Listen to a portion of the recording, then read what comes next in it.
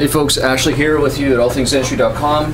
Just sitting at the lab bench. I'm figuring out that it's easier to use a dentaform to talk about some of the things I want to talk about. So today is, we're going to make a provisional FDP on the lower right. And what I want to show you is one of the ways you can make a provisional stent. A stent for making a provisional is to use a triple tray. You can take putty and roll it. You can do lots of things, many things. But one of the things using a triple tray is, this is what my experience has been in 10 years.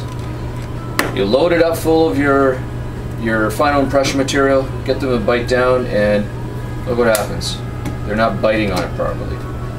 My fault. So what you need to do, I mean, it's just common sense, but when you get in a hurry, you start to forget this stuff, is to get them, before you even apply the glue, your adhesive, get them to try it in, bite down, and remember where the anterior portion of this triple tray is, so you have an idea, a reference point, that when you have this thing full of your stuff and everyone's excited to take your final impression, that you bite down and boom, there it is.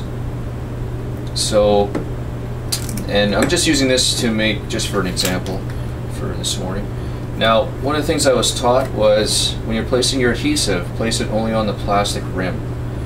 And probably the main reason why is because what will happen is that folks will start painting the entire perforation site, and then what happens is, as you need to let this dry for at least 10 minutes to become effective as an adhesive, not a separator, because what happens is it's still wet and nothing sticks to it when it's wet.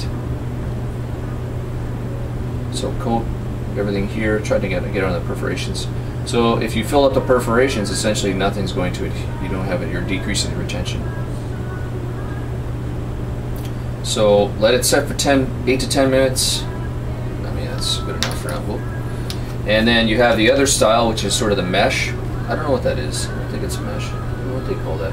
So same thing, just keep it on the rim of the tray, and that will prevent from sealing this right off.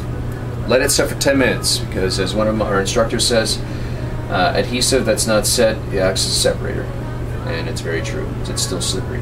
So let it set for 10 minutes, and off you go. So that's it. Cheers.